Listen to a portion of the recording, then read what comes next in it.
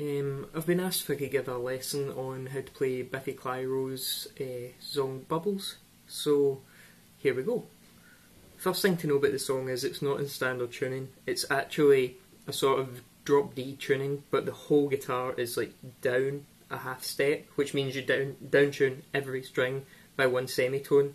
So reading from top to bottom, you've got E flat, B flat, G flat or F sharp, D flat, A flat, and then the bottom one's a D flat as well. I'll put this in the information bit. Anyway, next thing, the reason that I noticed in that sort of drop tuning is if you listen to the very beginning of the song, which if I click over here I can bring it back up. That part there, the note is ringing out.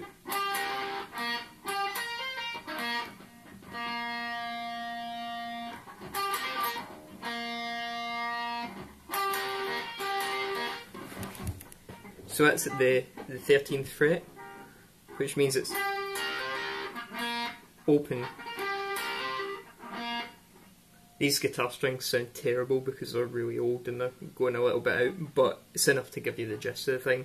So there it's at the 13th fret on the G string, and then the 12th fret on the B string, and you're hammering on and off to the 14th fret. So you've got 13, then hammer on and pull off 12 and 14 the next string, then pull off and you get the open string. So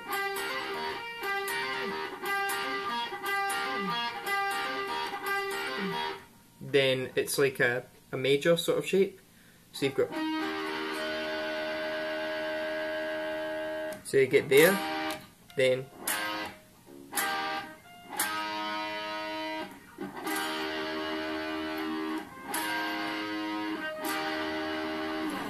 a sort of D chord type shape at the 9th fret. You're walking on to the E string at the 11th fret, and then 12th fret, hold the 12th fret, and then 7, 7. Repeat that.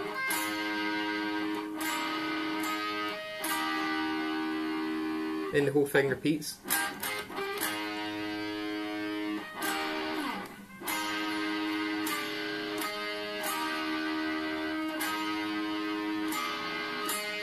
Then this chord here, sort of like a minor, but you take out the middle one and you keep your little finger on the 12th fret. So altogether that sounds like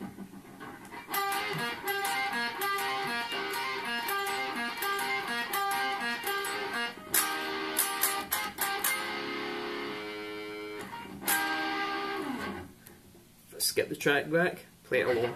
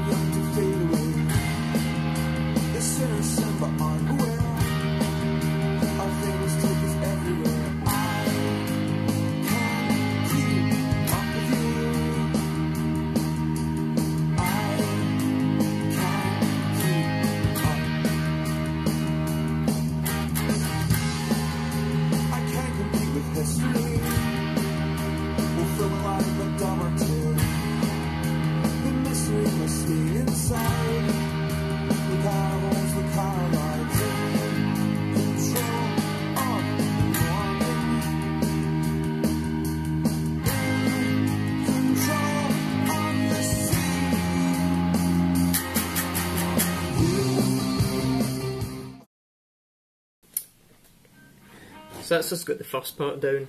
The next bit is the sort of like pre-chorus. Just going to shift the camera around slightly. It starts kind of similar to the beginning, that you've got that sort of hammer-on pull-off thing that we've already covered. Then it shifts down to the 9th fret. I'm going between the 9th fret and the G string, then the 7th fret and the 9th fret on the B string. And here you don't ring the open string, you go back to this note, so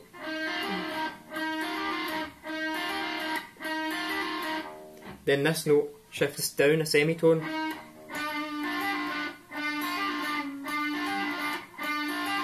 Back up. Repeat.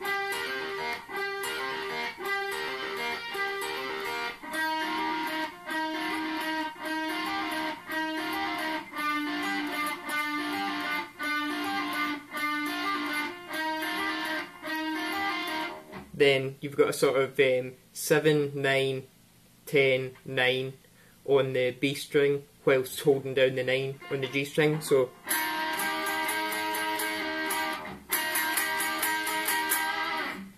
and then that's you ready to go into the chorus.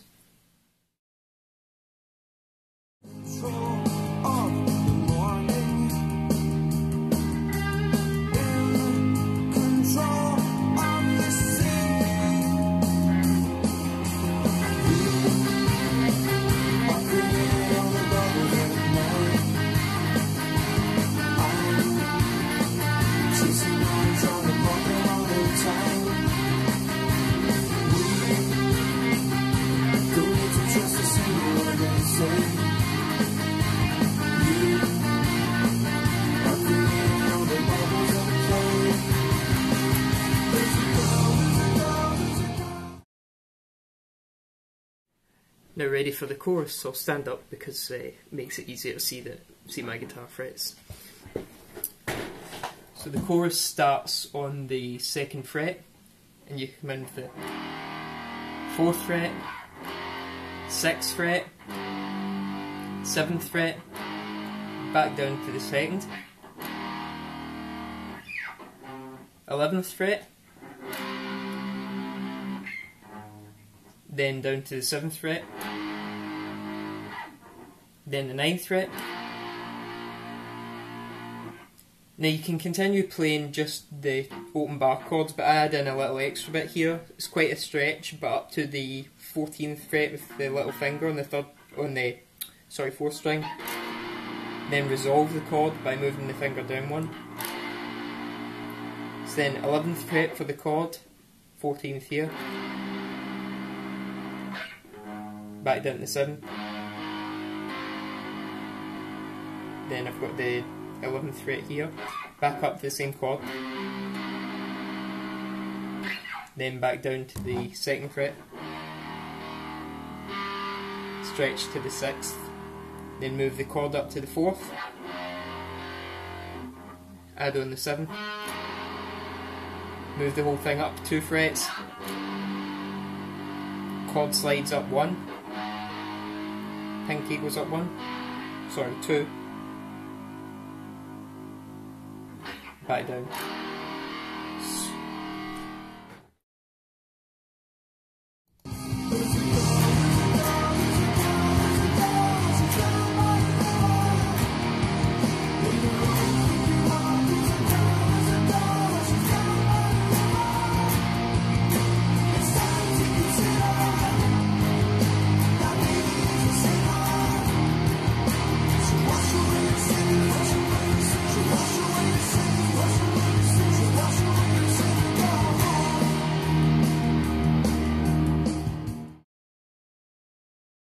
That's pretty much the basics of the song done so far, and it goes back to the beginning then and repeats until you get to the end of the chorus, and then there's this, you end back on the same chord and you've got a sort of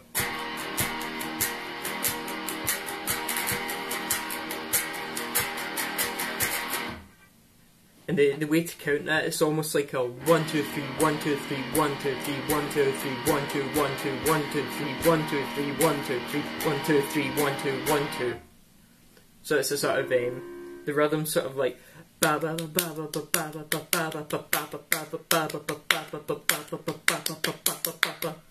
then it goes into the sort of guitar solo. And if I just rewind the track a little bit, I'll just demonstrate that.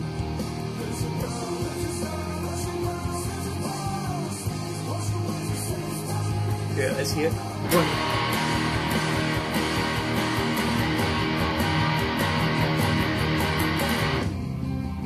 And into the guitar solo. Now on to the guitar solo. There's kind of several different ways to play the guitar solo because it starts on the open B string, which, as we discussed at the beginning, has been lowered down to be flat because all the strings are down a semitone. You could start off just on the open string here, then the 2nd fret, then the 4th fret, and the 5th fret. But this, you could also start this here, which is the way I play it.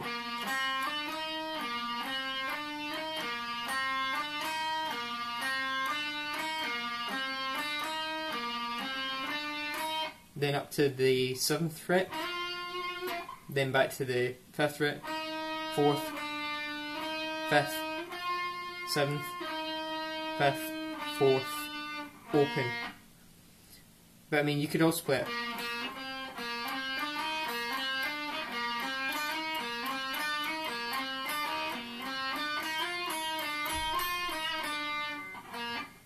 Easy peasy.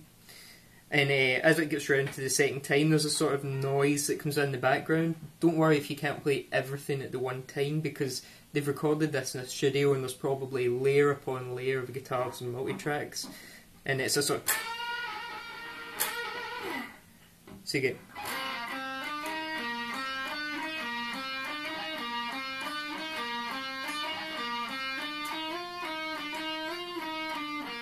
It has that noise in the background. Same, the bass and guitar in the background are playing.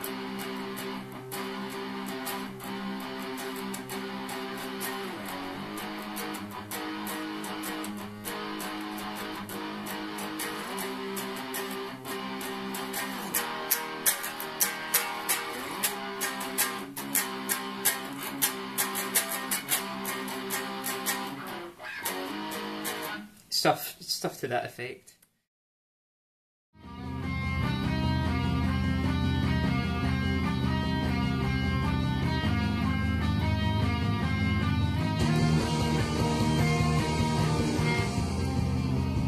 There actually is the noise that I'm talking about, which is the sort of like bend between the G string and the B string at the 12th fret.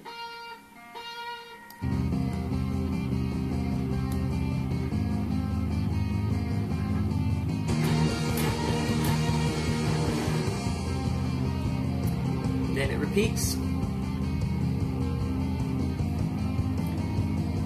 Sort of noises in the background are sort of like reverb and reverse and just guitars.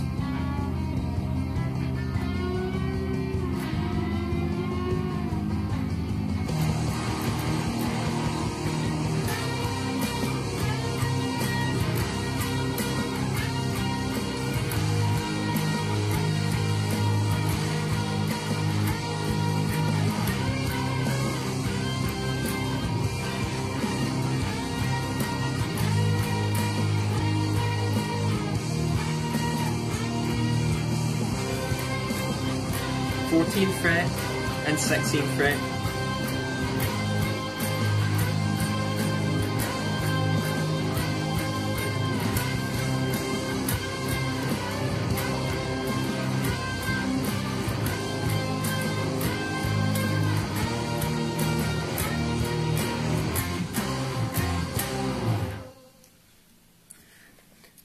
Just stop the track there.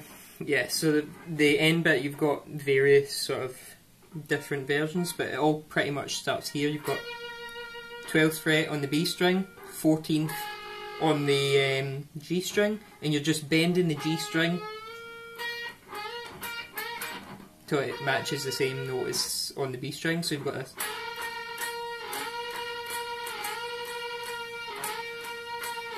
And same again, it just goes further up. You can hear it in the background of the track. It goes up to the 14th fret on the B string, 16th on the G string.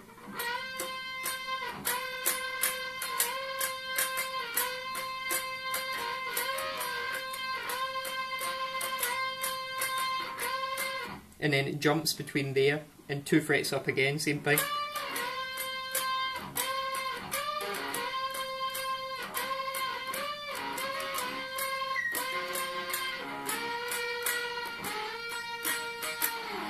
last two chords you've got on the A string,